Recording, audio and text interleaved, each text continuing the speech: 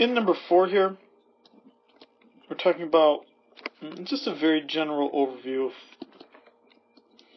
one of the more famous economists,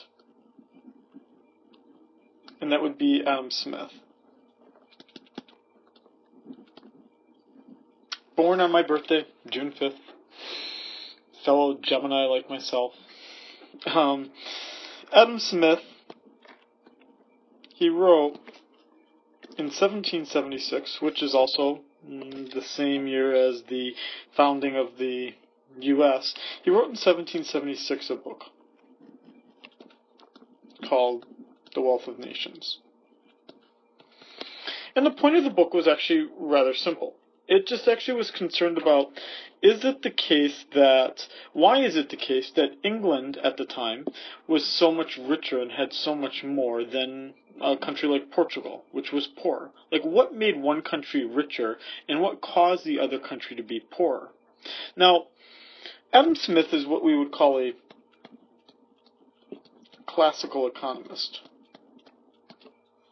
So if we compare that back to this earlier part of the lecture here, neoclassical that we learned today, it derives from what Adam Smith did, but it's not exactly what Adam Smith did. It's kind of like version 2.0. Well, in this case, it's like version probably like 5.0, what we learned today, but it's a revision of what Adam Smith did.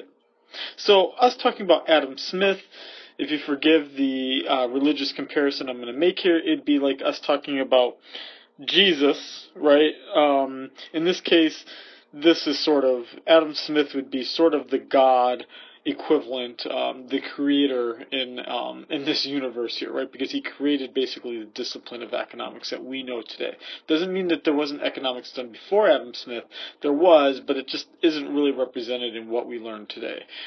Just like, right, pagans and others existed before Christians, right? There were other religions before Christianity, and we obviously don't see those religions in Christianity. So Adam Smith, basically who's called oftentimes then the father of economics, maybe we'd call him the god of economics, wrote the book, 1776, Wealth of Nations, and the thing that he found that made a country richer than another is if they had policies that allowed labor to be specialized.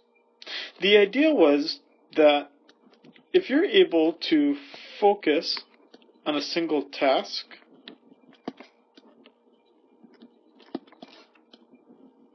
you become better at it.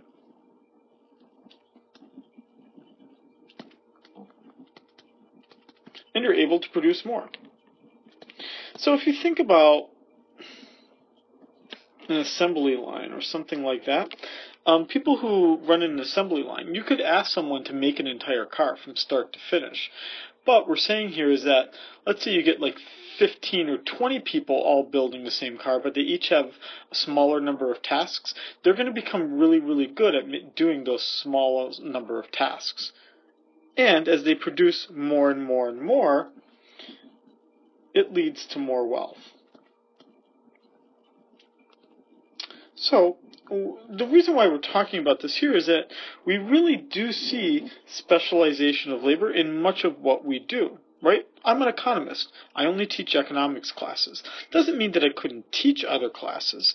It just means I can teach more economics classes than I can teach literature courses, because I don't read literature in that kind of way or do that kind of thing.